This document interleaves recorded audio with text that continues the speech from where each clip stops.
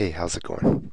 So today what we're going to do is check out how to make conversions. And what I mean by conversions is how to take something like, for example, 10 inches and how to change that into how many centimeters that would be. Okay? And I'll say right off the top, if you were doing this at home, you probably wouldn't do this method that I'm about to show you. What you would probably do is go to Google, and I'll demonstrate that right now too, just for fun. You'd probably go to Google and you'd write 10 centimeters, 2 inches. Just type that in Google. You hit enter, and it automatically tells you the answer. You can see it's 3.9 inches. Okay? But what I want to do here is just show you how to do this mathematically so that you know what's going on. Because Google does all that in the background. Okay. So what you do, the first step is the teacher has to give you some kind of a chart.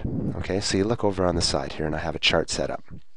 Now it says inches, and it says centimeters.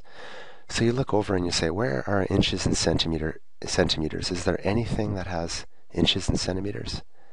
And then you notice it's right there. I'll circle it in yellow there. So it says 1 inch. 1 inch is equal to 2.54 centimeters. So you just write that down as I'm doing right here.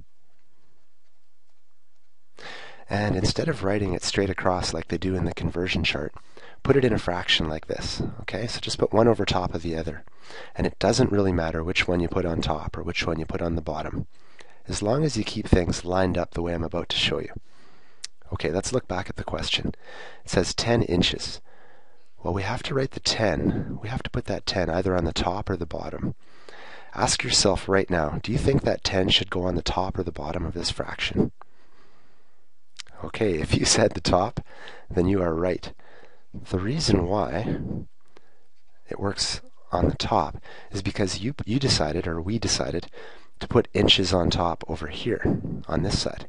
So if you're going to choose inches on this side, you'll have to keep it on top of the other side. Okay? And the thing that we're trying to find out is how many centimeters that is. So I'm just going to write a little X here. Now, I am going to assume that you've watched the other video that I made earlier, and it's called the Zorro method.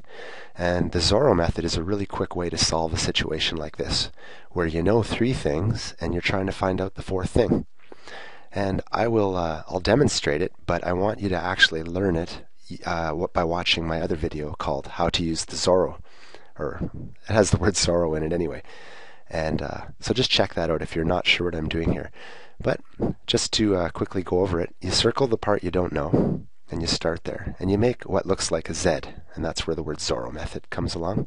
So you go across, you go diagonal, and you go across. All right? So on the journey from the X, the first number you meet, you type it in on your calculator. You go 2.54. You multiply by the number that's diagonal, so you multiply by 10. And then you divide by the last number, and the last number here is 1, so it's not really going to change anything. Okay? Oops. So I'm just going to get my handy-dandy calculator here, and I'm going to go there we go, 2.54 times 10, and then you divide by 1. We didn't actually need a calculator for this, did we? Oh well. It's 25.4. And that should be the answer that we get on the internet if we type it in Google. Let's try it out.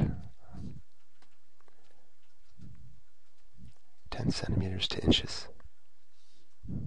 All right. Okay, like me, you probably noticed that there's a problem here. It says 10 centimeters is that many inches, but what we wanted to know is 10 inches is how many centimeters. So let's make this work. 10 inches is 25.4 centimeters. So using Google, we see that it's exactly the same answer that we got using this thing called the Zorro method. Okay, we got 25.4. Let's try this again on one more question, and then if you want to, just push rewind and you can watch this all over again if you want to. So I won't keep going through tens of thousands of questions. Okay, so here we go. I'll do this one in pink.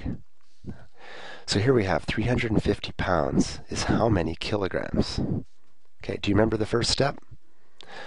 The first step is to look over on this chart and say, do you see any relationship between pounds and kilograms here? Well, let's keep looking. There it is. Okay? So you start by writing this as a fraction right here. 1 kilogram is 2.2046 pounds. All right. So on the other side, we look at what they gave us in the question. It says 350 pounds. Where should that 350 go? On the top or the bottom? Well, you have to go back over here and say, which side had pounds? 1 kilogram. So kilograms are on top, and pounds are on the bottom. So you're going to take the 350 pounds and write them on the bottom of this side. Okay? Now we have the x on top over here, and we're going to use that Zorro method again. So the Zorro method says you start at the part you don't know, go across, diagonal and across. The first two numbers that you meet, you multiply. Okay? So you're going to go 1 times 350, and then you're going to divide by 2.2046. And that's where a calculator is really handy for this one, because that's a tough one to do in our head. So let's get the calculator back here.